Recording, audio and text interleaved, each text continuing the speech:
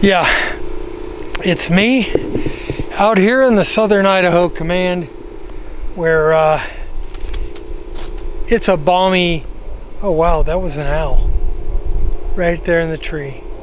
That's so cool, about 5 feet away from me. You can see it's snowing pretty good right now. And what does that mean? That means my antenna, the only HF antenna I've got, tunes differently. And yeah, I've got a tuner in the house. I've got low SWR on my 7300. But let's see. There's a thing I like to call the tuner versus reality. Let's go back into the shop or back into Studio A and we'll talk about that a little bit more.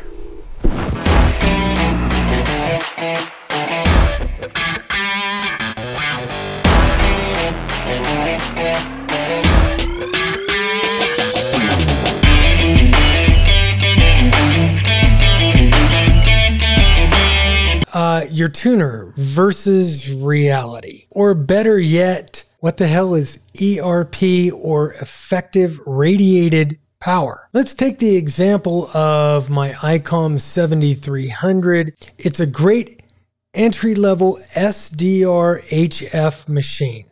It's got 100 watts.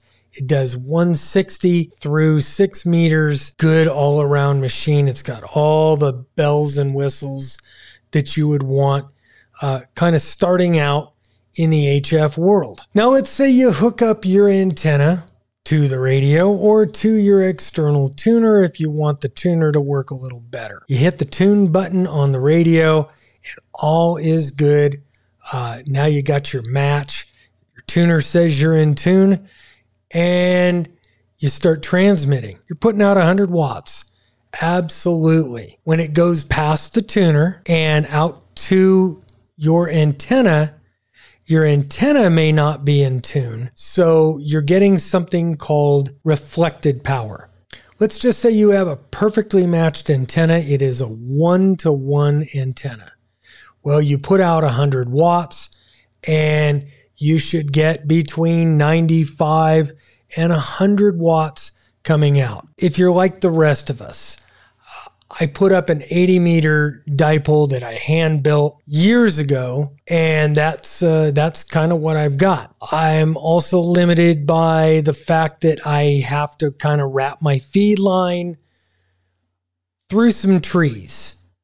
So it's not a perfect deal, and I don't get a perfect match. So my setup goes from the transceiver, the 7300, into an MFJ auto tuner, which tunes, it tunes better than the internal tuner because it'll tune things up to say 5-to-1 as opposed to 3-to-1 for the ICOM internal tuner.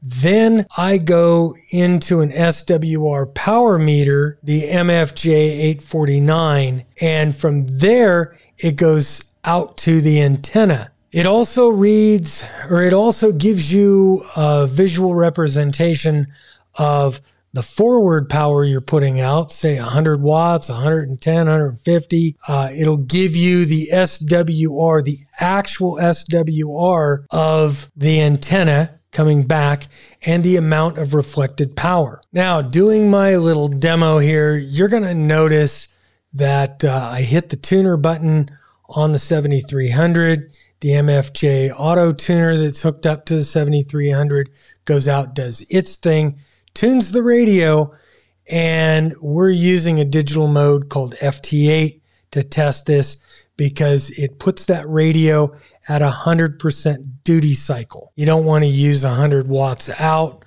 so I turn it down so my effective radiated power, or what I think is my effective radiated power, is somewhere around 40 watts. The radio is happy. It shows that SWR is 1-to-1. The tuner is happy. The power meter, on the other hand, is showing me what's going out of the radio, the 40 watts that I've got going out of the radio, but it shows me effectively the SWR on the antenna and the reflected power.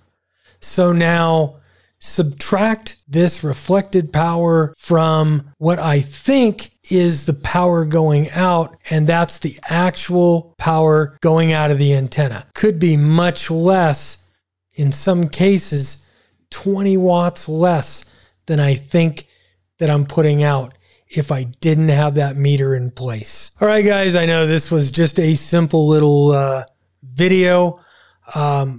This meter works both on HF and UHF, VHF. You could flip it. It's got a switch, so you can hook up your UHF, VHF antenna and your HF antenna if you want, and figure out which one you want to use. I hope this video helped you a little bit, gave you an idea of that effective radiated power. If this video helped you, please give it the thumbs up.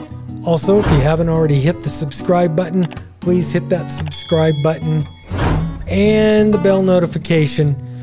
The biggest thing you can do, though, is leave a comment, interact with the video, and share the video, because YouTube doesn't promote my videos. You do. All right, guys, that's all I've got. I'm Bob, K6UDA, and I'm out of here. 7-3.